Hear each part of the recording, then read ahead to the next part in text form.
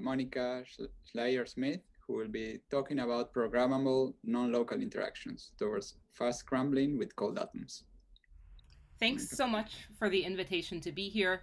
I have to say, I'm always a little bit intimidated in talking to an audience that is perhaps all theorists. But I spoke at a sort of similar conference about a year ago, and somebody told me afterwards that my talks was relaxing because I showed a lot of pictures. So I will try to do that again and make this a little bit of a change of pace. So indeed, the title of the talk is Programmable Non-Local Interactions, and the subtitle to motivate it for all of you is Towards Fast Scrambling with Cold Atoms. But the work I'll talk about, it's really part of, I would say, a kind of larger vision or dream that I have that I will one day in my lab kind of have some sort of a what we call an arbitrary waveform generator, but for quantum mechanics, where I can program in. I would like to study a particular quantum state or Hamiltonian today, and ideally I would love to just press some buttons and press play and watch how it evolves, perhaps. So for you, maybe the quantum state you would like is something like, let's say, this thermofield double state, or maybe the Hamiltonian you would like is something like this SYK model here. But more broadly, it might seem like this is something that's impossible to do, to have like a function generator for quantum mechanics. But actually the field of cold atoms is getting to an exciting point where there is a high degree of programmability of quantum systems that we can realize in the lab. And what I've shown you here are some pictures from actually other labs around the world. These are not from my lab, where people are actually, for example, able to take individual atoms, each of which might encode a qubit, and position them in optical tweezers and image them at this single qubit level, and have a high degree of control over 1D, 2D, and even three-dimensional systems. And this is starting to get at this idea of programmability. But in order to really make this as powerful a tool as we would like, there's a second ingredient we need to start to study, let's say, quantum many-body physics, which is the ability to also program something about the interactions. And that's actually the focus of my talk today, is can we sort of draw inspiration from this idea of using laser light for a high degree of control to start programming actually the interactions between these laser-cooled atoms. And in particular, what is valuable is to be able to engineer systems with interactions that are long-ranged compared to the micron scale wavelength on which it's possible to trap and image atoms. And in my lab, we actually work with two different systems that allow you to do this. The focus of my talk today will be on a system where we have atoms that can talk to each other over kind of millimeter scale distances by scattering photons amongst each other. So photons mediate interactions that can actually be long-range and even highly non-local in character, and that opens up some really interesting kind of new directions in quantum simulation. If I have time at the end, I'll touch a little bit on a second system where we have more local types of interactions that are still optically controlled. So I'll just say, just for context, we're actually interested in my group in a number of different directions, which could be programming the interactions to make particular entangled states that have some useful application, let's say in quantum sensing, programming the interactions perhaps to realize some Hamiltonian whose ground state maps to finding the ground state maps to solving some classical problem.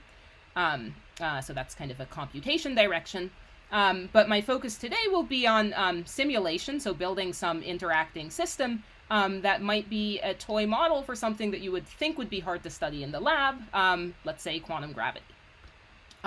So the hope that we could even think about doing this stems from the idea of holographic duality, this duality between a quantum many-body system in d spatial dimensions and a system with gravity in one additional spatial dimension that encodes something about the structure of entanglement in my quantum system. So this is sort of, to me, this is a beautiful concept because in general, sort of thinking about entanglement in generic quantum many-body systems, thinking about how I should describe quantum many-body states given that I need an exponentially large density matrix, is extremely intimidating. And the idea that there are some cases where there's some simple geometric picture that could emerge is attractive for me, actually, from the perspective of will this give us new ways of thinking about quantum many-body dynamics? So that raises the question, are there systems with holographic duals either known or to be discovered that we could probe in the laboratory? Are there ways of probing that emergent geometry?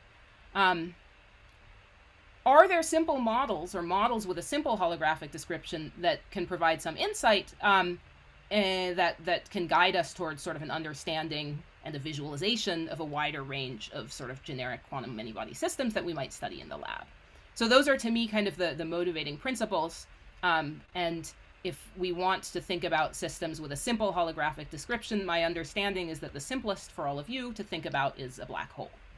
And the black hole, from the quantum mechanical perspective, I should think of as a maximally chaotic quantum system in which information can spread exponentially fast from 1 qubit to all degrees of freedom. So that I like that. That's a sort of concrete prediction that sounds like it might be testable and measurable in experiments. So one thing that we've been thinking about is this a process that could be studied in the lab? And so as a starting point, I find it useful to have some Hamiltonian written down that is theoretically understood to be a fast scrambler. And so here's one example, is this Sachdev-Kataev model that features highly non-local random interactions and hoppings of fermions. That looks somewhat exotic if I think about realizing this in some atomic system. Thinking about atoms hopping in a non-local fashion is something that sounds hard to do. But one thing I'll talk about is, can we sort of realize models, maybe not exactly this, but models of this flavor. Another model from which we can draw inspiration is actually one that one of our speakers from earlier in the day had seminal papers on, which is thinking about what happens if you have sort of a billiard system that lives, so it's actually something local. There's a random walk type of dynamics that are happening, but it's local not in a geometry that I am familiar with or would normally sort of encounter in the lab, but in some very exotic, what's called an ultrametric geometry, which I can basically think of as the billiard moves on some kind of an infinite tree graph. And so generally this is saying if I can start to realize quantum dynamics on some more exotic graph than just, a 1D or 2D system that you might more naturally realize in the lab, that could also be a route to realizing fast scrambling. So at this point, I have to say, where did I first become introduced to this idea on the right of the tree graph? And this is something that I learned about from my collaborator, Steve Gubser, who I think hopefully many of you knew. This is actually his picture from the Simons website. And what he explained to me is that sort of a really deep question worth thinking about is trying to understand sort of what is the mathematics underlying the reality that we experience as smooth space-time, but which we think in all likelihood fundamentally really should be discrete. And so this was for him a motivation for thinking about actually a tree graph as essentially some discretized model of curved space and gravity. And so the picture here is that one can have a system that has, let's say, n sites, and if distance is measured along this tree graph, then the largest possible distance between two of these sites only goes logarithmically as the system size. And so I can think of this as kind of a discretized model for a space with negative curvature. So that is something that, again, looks like it could be interesting for fast scrambling, or for some toy model of quantum gravity. You might think this is not something that's natural to study in the lab.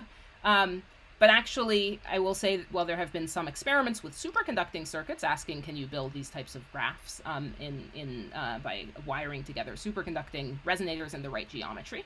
One thing that we have thought about on the theoretical side, and in collaboration with Steve, is can you actually build these types of models with cold atoms? And I won't show you experiments on a tree graph today, but I'll show you what I think is a really exciting toolbox that is moving us in the direction of being able to do this. So the kind of outline for my talk is that I'll be introducing a system where we have really a high degree of programmability of interactions between spins that are encoded in cold atoms, using light that mediates those interactions. And I'll start by talking about how one can realize sort of highly non-local all-to-all interactions that are in some sense similar in spirit to what you saw in that SYK model.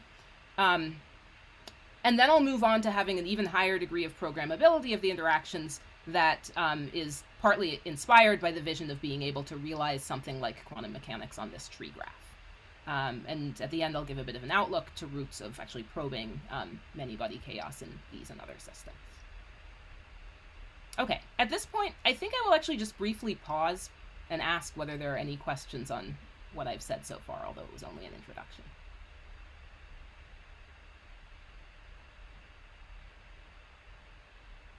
If not, that's fine. But I want to not totally talk to an empty screen, so I'll try to pause a couple of times throughout the talk and be happy to take questions at any time. Okay, so as a sort of a starting goal, we can ask the question, can we realize in the lab models in this flavor of SYK where we have some kind of non-local dynamics? And this is something that is hard to do if what you want is sort of particles that are hopping, massive particles that are hopping non-locally, but turns out to be relatively natural to do in a system that we can build where what is hopping are spin excitations, and the hopping of these spin excitations is mediated by photons. Okay, so again, we won't be building exactly this SYK model, but what I'll show you is that we can realize systems where we have some flip-flop interactions that I can think of as a spin excitation hopping, and those flip-flop interactions will be able to couple sort of any site with any other. The basic approach that we take is I think of an atom as something where the spin-up state is an occupied site, the spin-down state is an empty site, and what I would like to do is have a process where that spin excitation can be converted to a photon, and that photon can be converted back into a spin excitation in another atom. And if I can do that, since the photons can easily travel over long distances, I can have very long-range hopping of these excitations. In order to have that process of exchanging the photon be coherent and not have the photon fly off in a random direction, what we do is we trap our atoms in an optical resonator, which essentially is a box for the photons that gives us strong atom-light interactions. And in order to have the interactions be optically controlled, we send in a laser field that drives a process where if the control field is on, the atom can absorb a photon and access some optically excited state, which is far off resonant, but the resonant process involves absorbing a photon from a drive field, emitting it into this resonator, another atom absorbing that photon and re-emitting it into the control field. But in this process, that process of one atom scattering the photon to the other, we have one atom flip its spin and the other atom flip its spin in concert and get this spin exchange interaction. So that's the concept. And this general concept of having some interactions mediated by light already has some track record, I should say, in areas ranging from engineering very sort of collective entangled states that benefit from the ability to have any atom talk to any other, with applications in quantum enhanced measurements, all the way to quantum simulations, enabling access to phenomena like supersolidity that might seem not so easy to access in the lab, but that these non-local interactions can help with. One key ingredient that we've been adding to these experiments is the ability to locally manipulate and detect the magnetization in the system.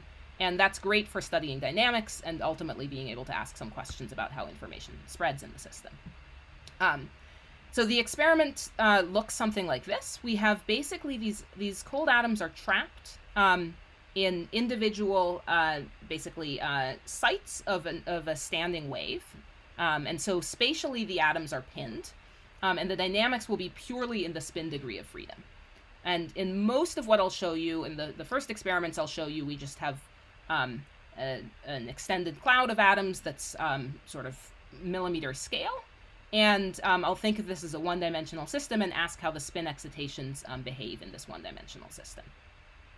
And so first of all, just to show you that we can generate this non-local hopping of the excitations, here's an experiment where we initialize some excitations at sort of region A by sort of driving a local spin rotation in this cloud, and watched as a function of time where the spin excitations go after we turn on the light that turns on the interactions. And you can see this oscillation in region A, and you can also see some spin excitations appearing here in region B. And actually, the fact that the spin excitations suddenly end up over here it's not obvious why that should happen. It's some indication that this interaction is very non-local. And if I wanted to calculate and figure out why is it that the spin excitations suddenly go from A to B, I would actually calculate the pairwise interaction between any two sort of pixels in this image based on the local intensity of the cavity mode. And I would find it turns out that the intensity of the mode is actually very strong here, and so the interactions of these A atoms are strongest with this B region, and that's where the spin excitations go. So this is something that we can understand very well. And so far, the structure of the couplings is really just given essentially by the local intensity of the cavity mode at the position of any given atom. Some directions that we want to be able to go with this system are having more control over the spatial structure of the interactions. So just to give sort of a flavor for that, what are some things you might want to do? In the simplest case, if we don't do anything fancy, like in the experiment on the previous slide, the interaction that we have is any atom can talk to any other. There's some non-uniformity in the strength of the interactions having to do with the structure of the cavity mode, but it's not a completely random graph of interactions. There's essentially the interaction between any pair of atoms is the product of couplings to the cavity mode. So this is a separable form of interaction. And this is something that theoretically gives rise to some kind of slow thermalization, but not to fast scrambling. So you need somewhat more control over which couplings are there and how strong they are to expect to see fast scrambling. What are some other forms of interactions you might want? Actually, something we've been thinking about in the context of quantum optimization are one-to-all couplings, but I'll just mention this is also, there are theoretical works by Andy Lucas, for example, asking about how quantum information is scrambled on this sort of a star graph. That's also something that might be natural because I have a coupling of this one cavity mode to many atoms. I motivated earlier that we might want to study quantum dynamics on a tree graph. And one other sort of form of interaction that's actually interesting is being able to have some interplay of short-range local interactions plus long-range interactions. And so in recent work, for example, by Brian Swingle and Alexei Gorshkov, they've shown that if I have this everybody talks to everybody, as could be mediated by this single cavity mode, plus some local interactions, that is actually enough to give rise to fast scrambling. Yeah, so those are some directions that one might want to go, and I'll get to that later, to asking how do we control the spatial structure. But actually, before I do, just to give you a flavor of the types of measurements we can do in this system, I want to say a little bit more about the control we have over also the form of the interactions. So for example, we can control, are these Ising interactions, or are they spin exchange interactions that I think of as the excitations hopping?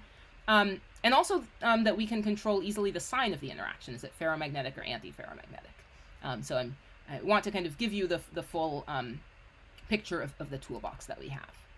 Okay, so we'll start with these. So we'll start by considering the system I showed you so far, where we have all-to-all.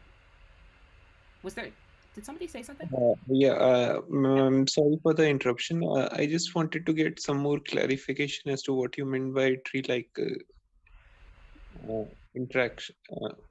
You mentioned about something related to. Can we move to the previous slide? I'm sorry for the interruption. Yes, yeah, and I will say a little bit more about it later, but I can. Is this the one, or do you want the earlier one? Yeah, I just want to know something about what you meant by fast scrambling in tree-like diagrams, which you have in the third picture. Yeah. Okay, so I will say a little bit more about this later. But the general concept is that if I have a system where I can think of the distance, which let's say I think of things that are strongly interacting as being closer together and things that are weakly interacting as further apart, right? So if I think of this distance on this tree graph as saying something about the strength of interactions, you can ask basically how long will it take for some information to propagate from one site to another. And because the depth of this tree is only logarithmic in the system size, this gives a framework for having something where that time for sort of information to get from one point to another is only logarithmic to the in the system size, and that is a feature that's conducive to fast scrambling. Okay, so we would be studying systems which are analogous to the tree diagrams. Yeah, and so, but exactly how you do that is maybe not obvious, and I'll say more about sort of prospects for doing that towards the end. Okay, thank you. Mm-hmm. Thank you. Great. Were there other questions at this point? Okay. Good. So I will focus first just on the simplest form of interaction that we kind of naturally get in this system, which are these JIJs are of this product form, and ask about kind of the other knobs in our function generator, which are the form of the couplings and the sign of the couplings, and just show that these are things that we can control. And actually, this was motivated, starting to explore those knobs was motivated by actually a collaboration with Ehud Altman, asking kind of what is the dynamical phase diagram of these simplest types of all-to-all interactions that are naturally realized for atoms coupled to a single mode of light. And that does not give rise to fast scrambling, but does actually is predicted to have some interesting features where, depending on the relative strength of the spin exchange interactions and the Ising interactions, it could be an integrable model. If I either have pure spin exchange interactions or an isotropic Heisenberg model, these are these blue lines, or if I am in some other regime of the relative strength of the spin exchange and Ising couplings, there are some somewhat actually puzzling features where classically the model looks chaotic. Quantum mechanically, it seems to give rise to some kind of a slow thermalization.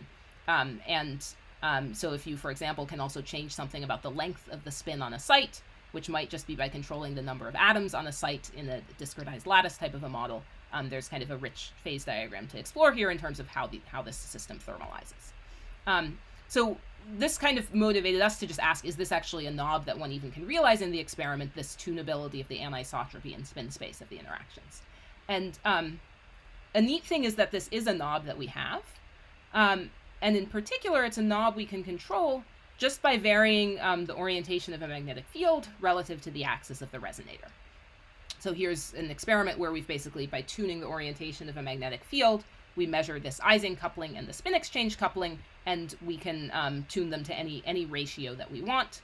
And actually, just by controlling a laser frequency, so the field determines the form of the couplings, and the sign of the interaction, ferromagnetic or anti-ferromagnetic, is something we also control just by virtue of a laser frequency. Just to give a flavor for like what are the measurements we actually do to extract these couplings. So, if I want to measure the Ising coupling in the system, the type of thing we can do is we can actually control the initial spin texture in our system of atoms. So we can locally, for example, have these spins pointing down and some spins that are shown in brown and orange here in the XY plane, and turn on the light and just watch how the system evolves. And we're measuring it sort of as a function of position, the average magnetization in some region of the cloud. Now, Ising interactions should make, at the mean field level, these spins in the XY plane precess about the spins that are along Z. And so what I've shown here is the phase of that precession as a function of time. And from the rate of the precession and the sign of the precession, we can read off the strength of the Ising coupling and the sign, is it ferromagnetic or anti-ferromagnetic? Okay.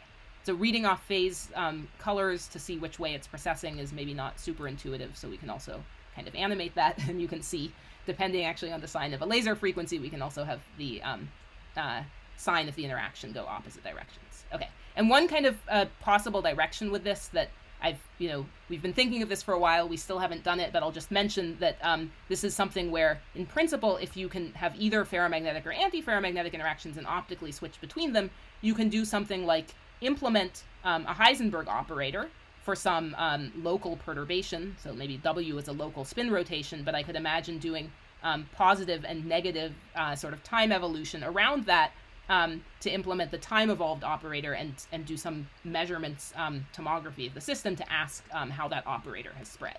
So that's sort of one reason you might want to be able to have these switchable sign interactions, is this is a way of probing operator growth. Okay. So I've kind of shown you so far ways of characterizing the interactions in the system via the dynamics. And this ability to kind of locally control and image is actually potentially powerful then also for watching how information spreads. But it's also kind of useful to ask the question, can we, in addition to probing dynamics, also prepare low energy states in the system? So that might be something you would like to do if you want to have some approximation to studying the behavior of thermal states.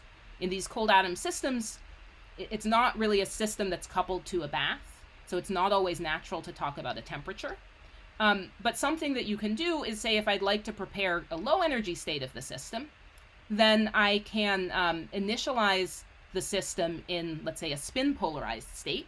That is the ground state of a simple Hamiltonian. That's just a magnetic field in a particular direction.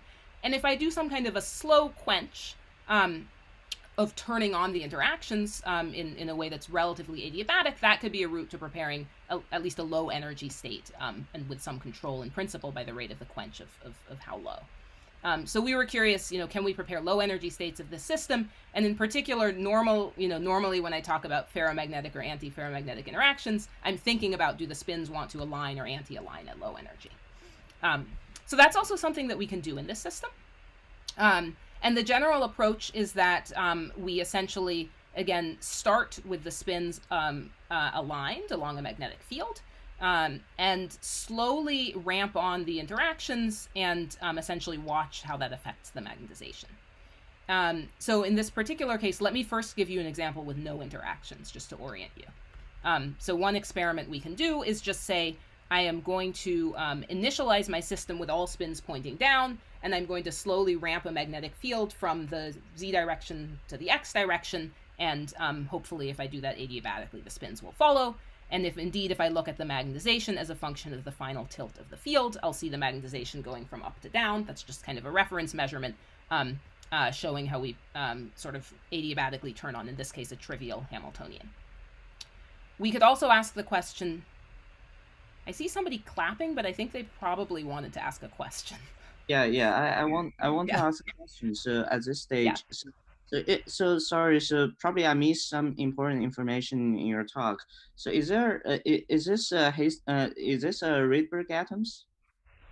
No, sorry. If I gave that impression, I apologize. So this is a system where the interactions are mediated by photons in a cavity. I did put up one slide earlier where I mentioned Rydberg atoms as something I may say a few words about at the end if there's time. That's a different system we work with in our lab. But here, the interactions are non-local interactions that are mediated by light in an optical cavity. And Okay, so how many dimensionality in the spatial direction that you are able to go, and how large system it is? Is it like 100 system size or let me go back a little bit. So it's a good question that you asked. The experiments I'm showing you so far are in a cloud of actually sort of order 100,000 atoms right now, and we're looking at the local magnetization, but we're really looking at some kind of mean field dynamics and to demonstrate the control of the interactions. So right now, sort of in every pixel of my image, there are many atoms. Ultimately, what's kind of most interesting from a quantum simulation standpoint is to get to something where we're looking at individual atoms with strong interactions mediated by the light. Towards the end of the talk, I won't get to that, but towards the end of the talk, I'll also talk about a regime where we have small ensembles that are interacting with each other and are looking at quantum fluctuations. Okay. Did that answer your question? So it's essentially a cloud of many atoms, and we're looking locally at the magnetization, but each pixel of our image has many atoms in it. I mean, is this a like? Oh, and sorry. You asked about dimensionality. Yeah. So Yeah. to lowest order, I can think of this as a one-dimensional system where there is, so in reality, it's three-dimensional. The atoms are sort of well pinned in their position along the axis of this cavity. There is some amount of transverse motion that can be potentially a source of decoherence transverse to the cavity. Right now, I'm just sort of averaging over the transverse degree of freedom and asking as a function of position along this cavity axis, what is the magnetization? And one of the neat things that we'll sort of get to later is that ultimately the dimensionality is not, the physical dimensionality is not necessarily the right thing to ask about if the interactions are not local. And so there's also some distinction between sort of what is the physical dimension of the system and what is the structure of the interactions we can realize in the system. Right. So it is a graph. So another thing I want to ask you that is that later you mentioned this phase diagram. So are you able to see a phase transition in your system? This theoretical phase diagram? No. I mean, you mentioned ferromagnetic and anti-ferromagnetic later. Good. I think this is actually exactly the right question for the next slide, or okay. I'm getting to this on the next slide. So why don't I sort of say, get to the next slide and then ask me again if I haven't answered the question. Okay. Yeah, great. Okay. So, but thank you for the question. I appreciate it. So, okay, so what I did here so far was something fairly trivial. I showed you that we can prepare a spin polarized state that is aligned with some magnetic field. So I sweep the field to a final value and the magnetization tracks it. Now we can ask what happens if we do the same measurement in the presence of interactions, okay? So in addition to ramping the field to some final value, I will ramp on interactions. And in this case, I will focus on Ising interactions, and let's make them ferromagnetic.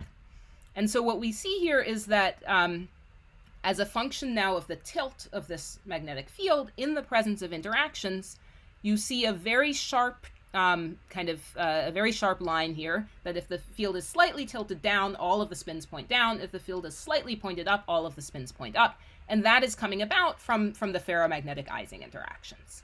And we can sort of think of the change in the magnetization with respect to this tilt right around 0 as a measure of the magnetic susceptibility, which I'll come to in a moment. Just for completeness, if we had the anti-ferromagnetic interactions, you would expect this kind of knife edge that we see in the ferromagnetic case to wash out, and that is in fact what we see. So is there a phase transition was the question. So we can now plot this magnetic susceptibility, so the change in magnetization with respect to the tilt, as a function of the interaction strength. So here it is as a function of the Ising coupling. And what we expect is that in these units, when J over H reaches a half, there should be a transition to a ferromagnetic phase from the paramagnetic phase. And indeed, we see this magnetic susceptibility diverging in a way that is consistent with that expected phase transition. Did that answer the question, actually, first of all? So actually, I want to ask is one of the, if you observe the phase transition, which I expect you can, but one of the most important quantity to characterize the phase transition is the critical exponent. So are you able to measure the critical exponent and match the existing universality class? And this is a good question, and I have to say that we, in principle, this is something that we could look at more carefully. It's not something that we, to some extent, our resolution in kind of looking at this divergence is somewhat limited presently by some technical fluctuations. So we did not do sort of a careful enough measurement here that I think it would be sensible to try to fit a critical exponent. But it's a good question and something that would be interesting to look at more. Right. So I'm interested in knowing how many precision you are able to obtain from this quantum simulation. So, I mean, for instance, if you could match like many digits and agree with a known existing known universality class, that will be very cool. So that is yeah. So I think I appreciate the comment, and it's something that we should certainly think about again, right now our focus was on sort of at least establishing the tunability of the interactions, and I agree that sort of making this more of a precision measurement and asking about measuring critical exponents would be a really neat direction to take this. Okay, thank you. Yeah. Maybe I should just add, sorry, I guess one thing I can just add is that there is a curve plotted here, and this is just coming from a mean field model, where I essentially say that, to lowest order, because we have this kind of all-to-all structure of the interactions, there's some weights of the couplings, but it's this all-to-all structure of the interactions, and I kind of wrote it here but glossed over it. To lowest order, I can think of this as some collective spin that has some weighting of the individual spins that depends on their positions. And in terms of just a classical model for this collective spin, you can ask what how the magnetic susceptibility should behave, and that's what this theory curve is. Okay. Good. So one kind of fun thing about this measurement is we can also do it now, because we can choose our interactions. We can do it with an XY model instead of an Ising model, and it looks like the mirror image of the Ising model in terms of the magnetic susceptibility. And it turns out that that actually is something that can be understood in this picture of thinking of this system of many atoms as a collective spin. If you had exactly symmetric couplings to the cavity mode, then I could say it's just really just one big spin, and there's some relation where Fz squared, which is this collective Ising interaction, is the same as an XY interaction of the opposite sign, plus some term that just depends on the total spin. And so that's actually why we see this symmetry where the magnetic susceptibility of anti-ferromagnetic XY interactions actually looks the same as the ferromagnetic Ising model and shows the same divergence. Now, for purposes of studying many-body physics, this is actually a little bit disappointing, because I don't really want to just study the dynamics of one large classical spin. And so as a first way to sort of, so one question you can ask is, are there regimes where you see a difference between the Ising and the XY case, which says that this picture is breaking down? Okay, and so one thing that we can do is ask actually about the dynamical response of the system to an inhomogeneous field, which starts to break that symmetry that lets me think of it as a single collective object. Here's an experiment where actually there's just a magnetic field gradient across the system, no interactions so far. As a function of time, you see actually some spin spiral winding about the system due to the magnetic field gradient. And it turns out if you turn on the spin exchange interactions in this system, they completely suppress this phase winding. Whereas if you turn on the Ising interactions of the opposite sign, the Ising interactions shouldn't affect the phase winding, and they don't. So this is one case where you see a distinct difference between Ising interactions and spin exchange interactions that actually tells us this picture of just thinking of this as one big collective object is starting to break down.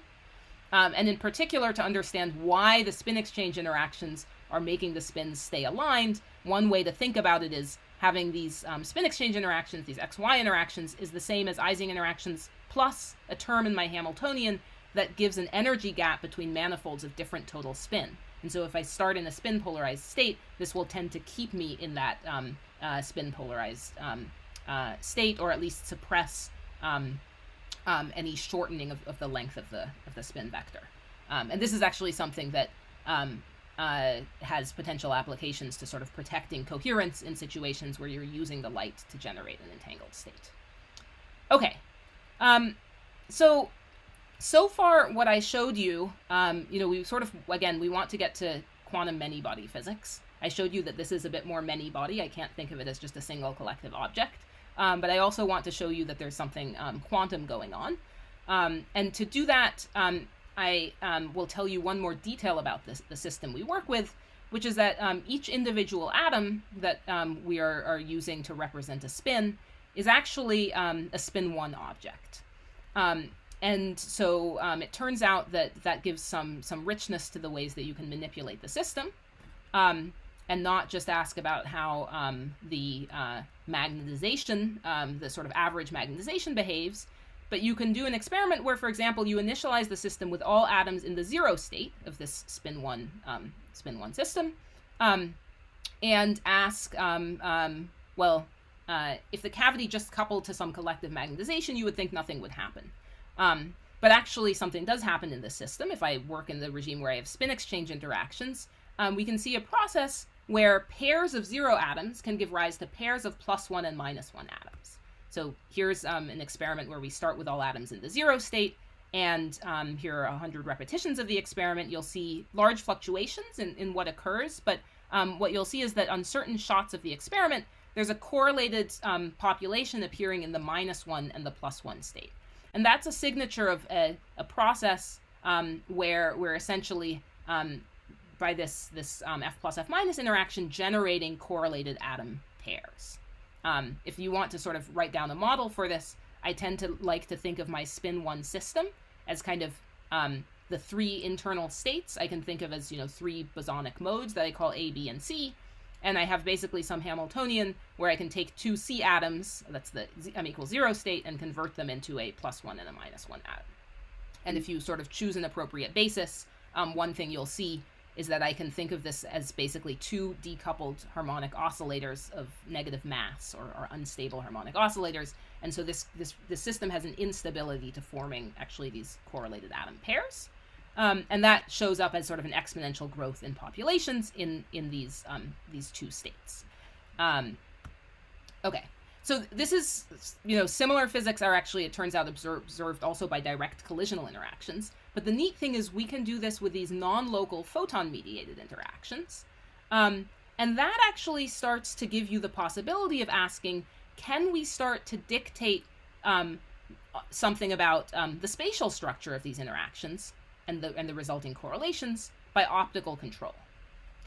And okay, so basically, in order to sort of probe that cleanly, we have recently moved towards trapping atoms not in just this single extended cloud, but in an array of small atomic ensembles.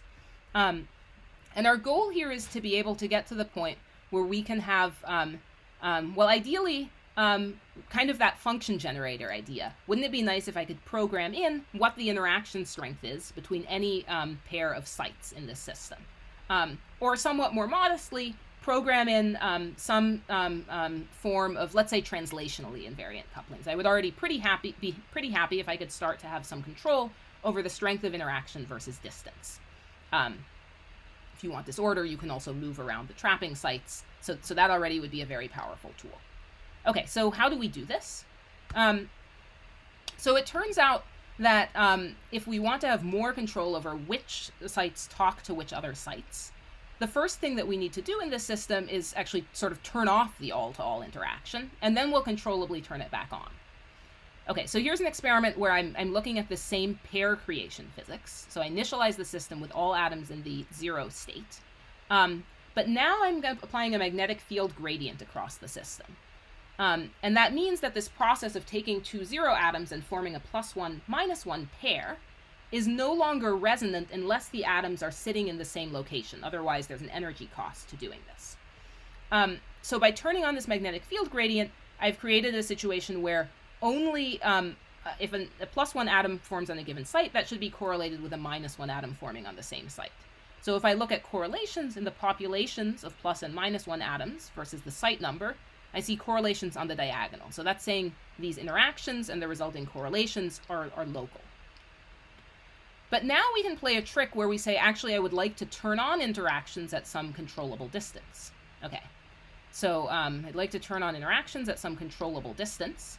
And to do that, what I do is I turn on 2 laser frequencies that sort of bridge the energy cost of creating a +1 -1 pair at that distance. So the frequency difference between these laser fields matches the difference in Zeeman splittings at these 2 sites. And now I see these correlations appearing off the diagonal at a distance set by the frequencies of those control fields. Okay, so we can now vary that frequency, right? And as we vary the frequency, we can start to control very precisely at which distance do these correlations appear. And this is a neat thing because this can be sort of highly non-local, right? I can turn on interactions at a distance of 11 sites, but not for nearest neighbor sites. So it's something that is sort of not possible in most quantum systems that you realize in the lab, but that we can do here. And I also just want to highlight kind of the fine control where here we really do have interactions at either 11 sites or 10 sites, and we can control which it is. So good. So now we actually have this tool for using the laser spectrum to determine the distance dependence of the interactions. And in principle, this actually generalizes to where if I have, for example, more drive frequencies, I could essentially turn on arbitrary couplings versus distance. And sometimes I'm asked by theorists, is this hard, turning on more drive frequencies? And the answer is no, it's actually easy to control the spectrum of the laser field. I won't show you data where we do it because we've focused so far on asking, do we understand the simple case?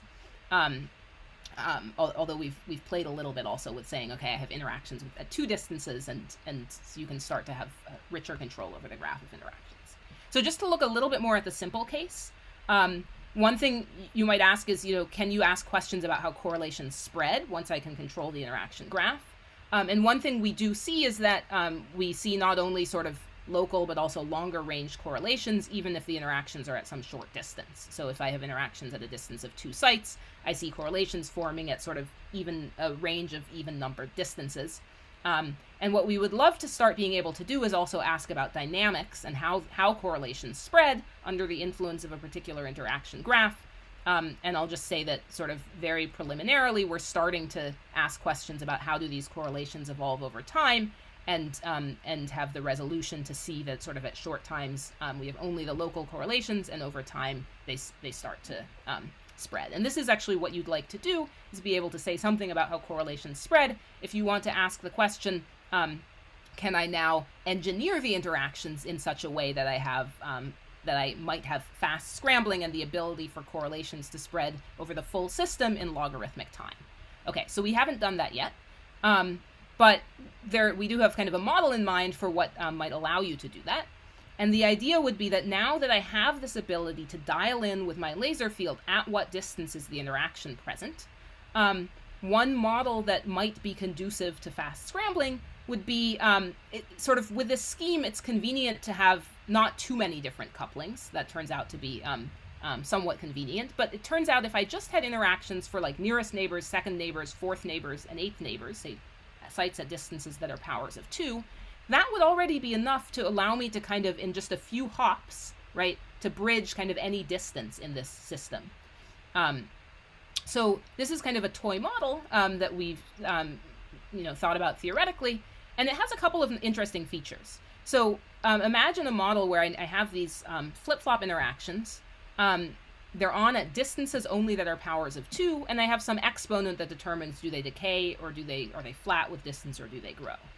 So if they were to decay with distance, it would basically be like a nearest neighbor spin chain. The strongest interactions would be between adjacent sites. If they were flat with distance, and so you would see if you sort of, for example, started a spin excitation at some point and just asked how it propagates, you would see or asked how correlations grow with time, you would see the correlations spreading as a function of time. If you instead have something where these interactions are the same at all distances, then rather than seeing this kind of a linear light cone, you would actually see something where the characteristic timescale for correlations to develop between site I and site J goes only logarithmically as distance. So this is kind of saying something about as a function of time, and now not actually physical distance, but distance in sort of the graph of couplings. How many hops does it take to get from site I to J? You would see something that looks like a sort of linear light cone. But the point is that if I have this particular structure of couplings, the largest distance in the graph goes only logarithmically as the system size. And so that would be conducive to fast scrambling. Okay, so one more fun thing you can do in this toy model is you could ask what happens if interactions grow with distance, with physical distance. And then it seems that this kind of light cone behavior would completely break down. But it turns out, and this is Steve Gubser's insight into what you could hope to do with this system, is that if you go into this regime where the long-range couplings are the ones that dominate, it turns out that basically sort of, if I ask sort of what governs the distance, the effective distance between sites in this coupling graph, what matters most is kind of the least significant bits of the site indices. So if I have an even site and an odd site in physical space, These are far away in the coupling graph.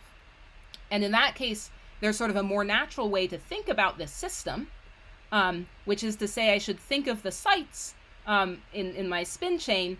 I should kind of rearrange them and think of them as being arranged as the leaves on a tree, where sort of in order to determine whether I go left or right on this tree, I first look at the least significant bit of the site number and then sort of the next least significant bit, and at the end the most significant bit, and I end up with this completely different geometry. But if you now look at sort of how correlations would spread as a function of distance on this tree, all of a sudden I would have this kind of light cone appearing again. And that would tell me, that would be sort of a signature of the fact that I have this completely different geometry, this tree-like geometry, in terms of the coupling graph, even though physically my sites are just arranged in this chain. So I think this is a nice illustration that with the tools that we're developing for programming the couplings versus distance, you can really start to venture into geometries that are completely different from sort of the physical geometry that we have present in the lab. Okay, and in this model, our understanding is that at kind of this intermediate point between this, there's the, we can tune it to where the geometry would be the spin chain. We could tune it to where the geometry is this tree, but somewhere in between, the sense of sort of geometry and locality almost completely breaks down, and that's where you expect fast scrambling to occur.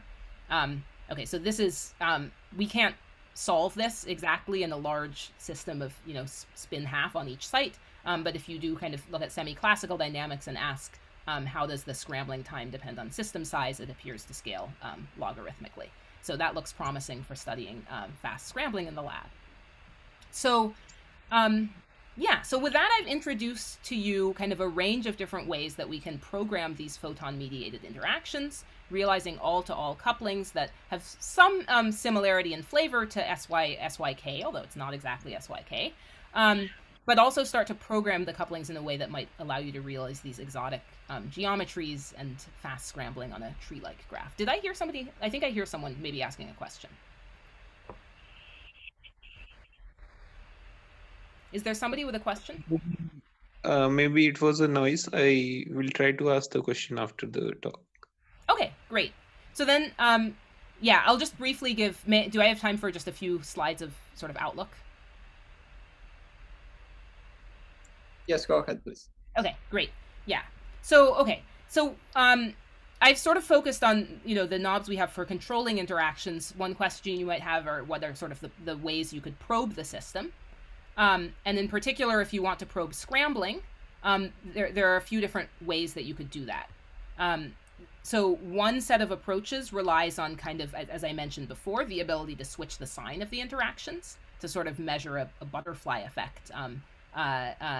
If I perturb the system, does it come back to its initial state or not? So that's sort of one useful tool we have, is the ability to switch the sign of interactions.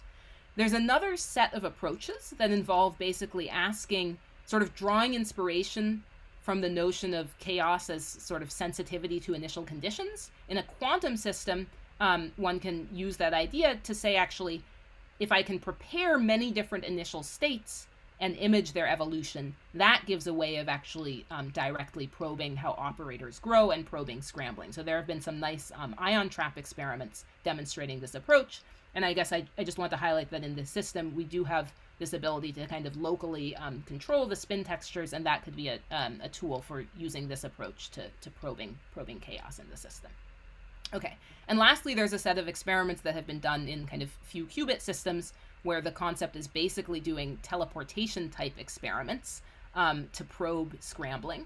And the key resource for that is this thermofield double state, where I have two systems that sort of each independently look like a pure state, but when I look at the correlations, I look like a thermal state, but when I look at the correlations, I see that it's actually a pure entangled state. And actually, interestingly, this process of pair creation that I showed earlier, in principle, if you ask about what the correlation, what the number of excitations is in the +1 and -1 states, theoretically, this gives rise actually to a state that has this form. It's sort of a trivial example of a thermofield double state of a harmonic oscillator. But that would be interesting to explore more and ask maybe whether you can start with a trivial example and maybe convert it also into something more interesting. I'll also just briefly mention, I think, sort of one exciting direction that's recently been proposed by the group of Peter Zoller, is to measure energy level statistics and specifically measure a quantity known as the spectral form factor. That I mentioned this because I think some in this audience have probably thought about this. And the general idea is that if I have a system of qubits and I can do a sort of interferometry where one qubit turns on or off the interactions of the surrounding qubits that form a many-body system I'm trying to probe, those tools actually give you the ingredients for actually directly measuring this spectral form factor that says something about the statistics of the energy levels. And that has been proposed to be done in systems of Rydberg atoms, where you can excite one atom and have it strongly influence the surrounding atoms and turn off or on the interactions between them. So I just want to briefly flash up that this is, we are actually also in a separate experiment working with Rydberg atoms. This is a system where we've realized essentially a transverse field Ising model, so far in a bulk gas of atoms, but this is something that you could, that we are moving in the direction of being able to trap these in the way that one could study spin chains, like, let's say, Ising models in a transverse and longitudinal field. If you want to think more about local models with highly coherent interactions, this could be a nice system where, again, one can use light to turn on and off the interactions, could potentially probe things like random circuit models with these optically controlled interactions. And there are even ideas for controlling the spatial and time dynamics of the interactions to realize something akin to quantum mechanics in curved space. So I think there are lots of fun directions one can go once one has the ability to program interactions optically. I showed you in detail how we're doing that in the optical cavity system, but in terms of sort of systems, if you want to focus on local interactions, then I'll just mention that this Rydberg system is a nice one that could also be relevant. So to summarize, I've shown you systems of cold atoms where we have the ability to have really a high degree of programmability of the form of the interaction, the sign of the interaction, and most recently really the coupling graph that will allow us to explore some models that you might have thought would not be realizable in the lab, but I think we're really getting close now to being able to have systems with exotic non-local interactions, unusual geometries like this tree-like geometry that could be the starting point for building some toy models of quantum gravity in the lab. So with that, I will just thank my team, particularly Eric Cooper and Avikar Parawal are the key people behind the latest experiments on programmable interactions. And Emily Davis was also an important contributor who has recently moved on to her postdoc. And Greg Benson, also, I will say, was the key person behind especially the theory of the sort of roots to fast scrambling, but also some of the early experiments in the cavity system.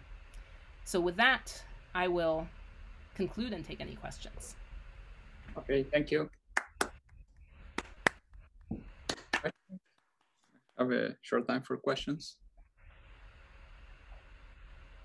Okay, so I have a question about your talk. So it is a great talk, but I think the generic goal of quantum simulation, one of the generic goals is to tell people what is not known in theory. So do you have any something like a benchmark quantity that you are able to tell currently, that you are able to compute something that is not known by theorists? For instance, something like the Lyapunov exponent of the SYK model at the finite but large n might be such a benchmark quantity. And I'm not sure if you are able to do something similar and compute something that that the theorist does not know, and now and maybe in the future. Yeah, so I think this is a really great question, and I fully agree. This is that is the goal of quantum simulation, and there are really sort of a handful of nice examples in the community of cases where experiments have measured things that theorists don't know. But I would say that that it's still overall, I would say the field is at a state where there's sort of a first step of getting the level of control to be able to then kind of venture into the unknown. So for us in particular in these experiments, I'll say that probably the biggest maybe or one challenge is that right now, in order to get kind of coherent interactions, we do something where we sort of benefit from a collective enhancement of the atom-light interaction strength by working with these like small ensembles that are interacting. And that puts us in a regime where to lowest order, we do have kind of good mean field descriptions of the dynamics. Now, we've been, in some sense, we like that because in order to just sort of develop the techniques for control of the interactions, it is convenient to be in a regime where we can calculate what we expect to happen.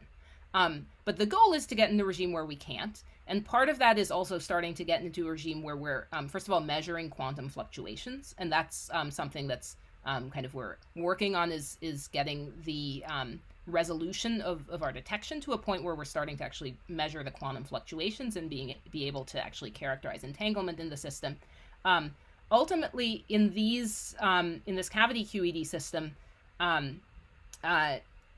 there's sort of upgrades in terms of the strength of atom-light coupling in the system that will allow us to go to systems of sort of fewer atoms per site, where quantum fluctuations become a bigger effect, and where you would expect sort of these mean field descriptions to be worse. So I would say there are things that we can't calculate in the system, but I'm not quite sure they're the things you're interested in, and so far we've sort of intentionally focused on a regime where we can calculate things as a way of sort of just establishing the control. But I fully agree that should be the goal. It's perhaps more near-term accessible in systems like I showed at the beginning, these arrays of individual atoms, and so far the most coherent interactions you can get between those are by coupling to Rydberg states, and that has then more limitations in terms of the interactions being local.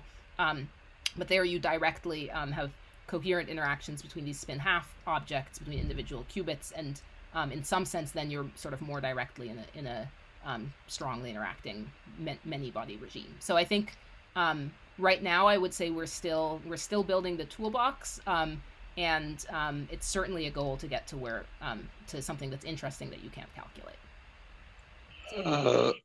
Ma'am, I have a question. Yeah. Okay, yeah. One more. Yeah. Let's let other people ask questions. So Matt. Hi. Thanks Hi. for the talk.